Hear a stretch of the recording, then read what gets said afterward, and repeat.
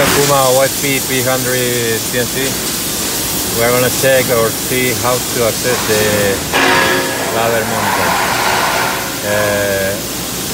You should have in the Windows menu, you should have an access to the D300win software.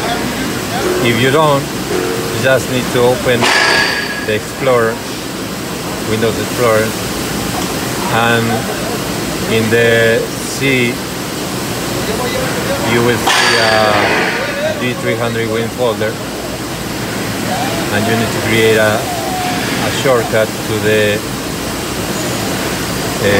D300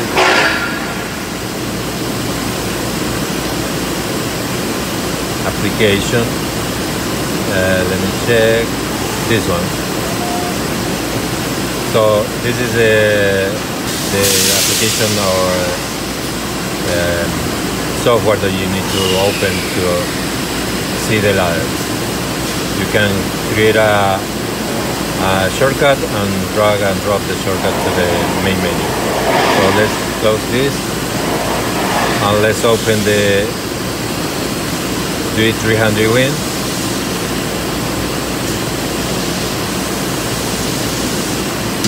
So the last time we opened the software, we opened the project, the machine project, so it keeps memorized until we change the project.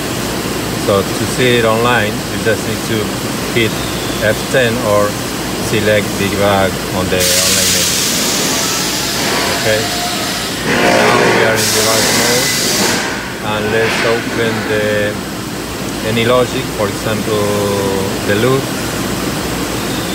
and let's check this block, ladder block, and we do have in blue, we do have the signal in 0 status, and in red the signal in 1 status. So this means that the signal here is on, but the contact is negated.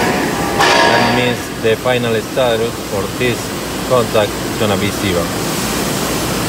And in this case, the signal is 1, and the final status of the contact, because it's negated, is gonna be 0. Okay. And if you have a non-negated contact, here is the signal, input, output, flag, etc. And it's in blue, means that directly the signal, that signal is in 0. Okay? Thank you.